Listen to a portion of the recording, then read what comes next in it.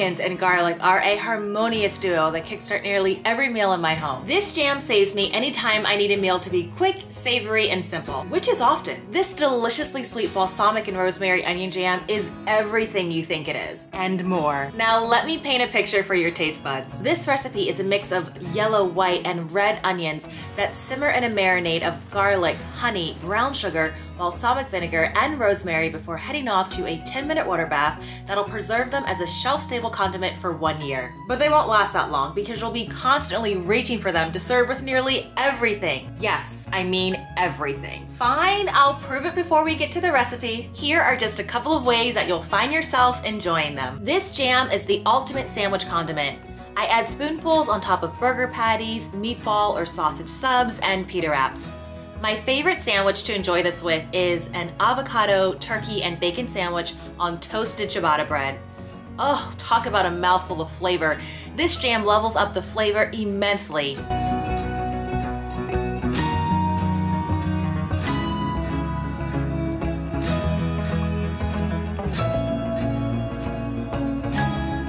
The flavor is savory, textured, and truly delicious.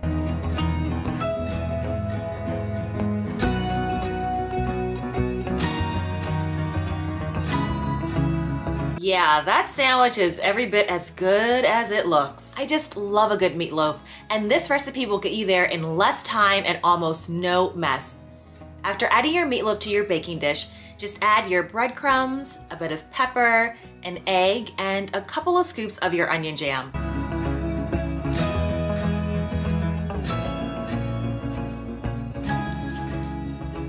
This jam immediately infuses that sauteed onion and garlic taste. The honey and the brown sugar give it a little sweetness, and the balsamic and rosemary make the flavor robust. If you want a low prep filling, this is it.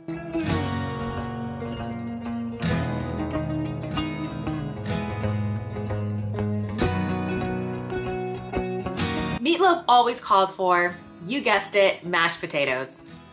What's that?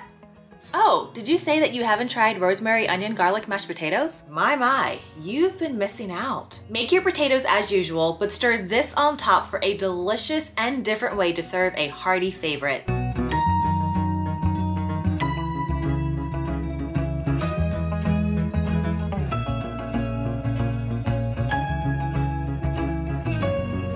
Hold on, it gets even better. Let's say you want to serve a special dinner, so you decide to go with a steak cut. Grill it in the pan as normal and prepare a simple salad with fermented veggies topped with the marmalade dressing I showed you how to make. Then simply add your steak to your plate and spread on your onion jam. As you cut each slice, you'll have a savory mixture from the vinegar and rosemary, the classic onion and garlic taste, and sweet glaze in every bite that tastes like it made hours to make.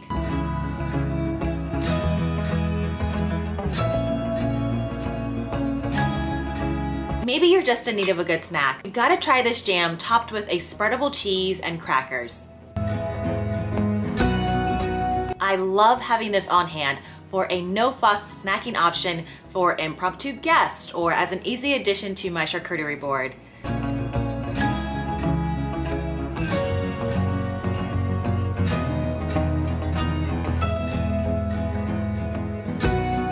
We've cracked the fancy spread code for pennies with this recipe.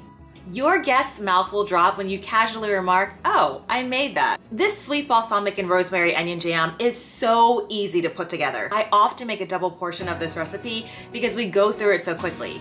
If I see less than 4 jars, I start to get nervous. And so does my husband. Now, keep in mind that these are just some of the many ways that you'll enjoy this onion jam. It's also great baked on top of salmon or chicken or any of your grilled meats. I often enjoy just spreading it to any of the sheet pan dinners that I make for dinner. Oh my goodness, it's also great in potato salads and pastas.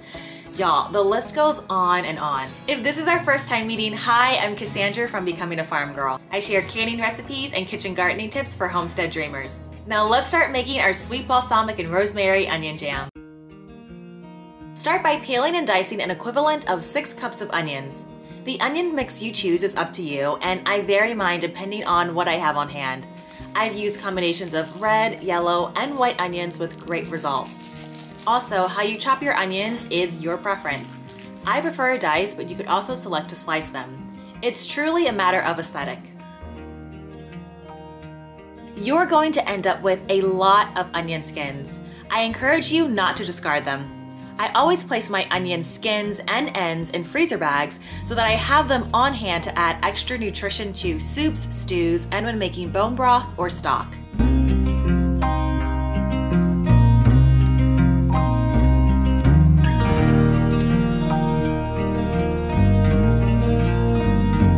Next, transfer the onions to a Dutch oven or large, heavy-bottom stock pot.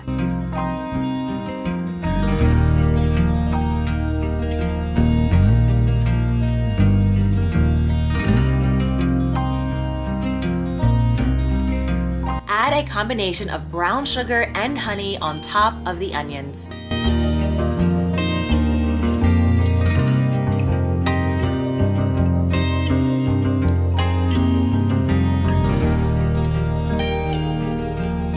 Now, transfer your pot to a medium-high burner on the stove. Give everything a good mix to ensure the onions are well coated with the sugar and honey.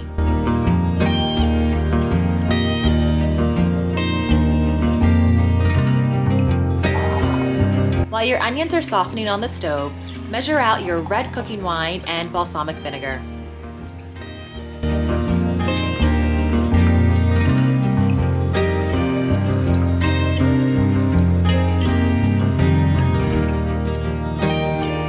Add your liquids to the pot.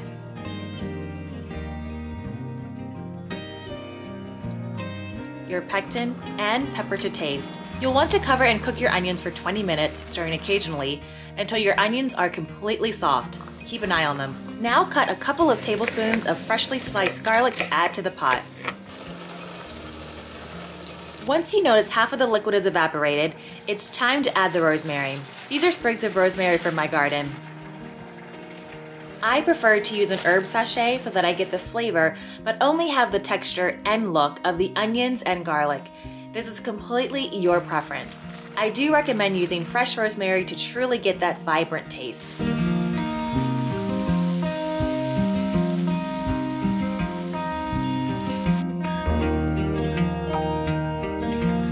Once you notice the liquid has mostly evaporated and the taste, texture, and syrupy thickness you prefer is achieved, cut the heat.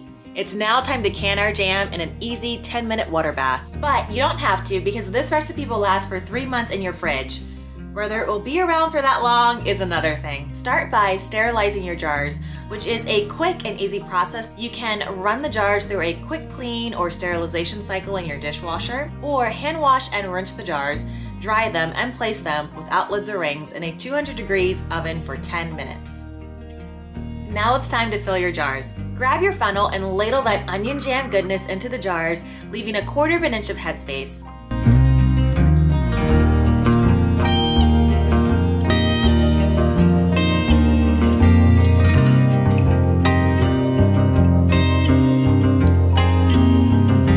Remove any air bubbles by running a long plastic or wooden skewer between the jar and the jam. Wipe the rims of the jars with vinegar or water to remove any spillage. Any residue can prevent your jars from creating a seal.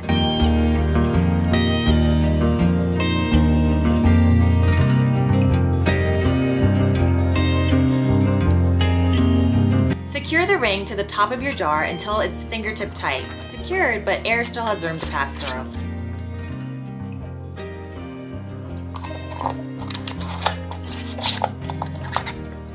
Now let's process our jam on the stove. Using a jar rack or plate, lower the jars into your water bath canner. Now I'm using my pressure canner simply because it's always on my stove, but you can use any deep pot with a regular lid. Once your jars are inside the pot, pour in water to ensure that it covers at least an inch above your jars. Place the lid on your pot. Bring the water to a boil for 10 minutes. Then, using a jar lifter, remove the jars out of the water and let them cool on a towel for a minimum of 8 hours. As your jars cool, you'll hear them making clicking pops. Leave the jars undisturbed on a towel for a minimum of 12 to 24 hours.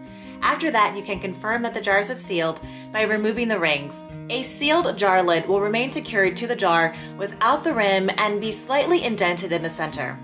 Use your index finger to moderately tap on the jar in a few places. It should not pop back when pressed. The majority of your jars will seal within a couple of hours of cooling down. If you have any jars that didn't seal properly, just store them in the fridge and use them within 3 months.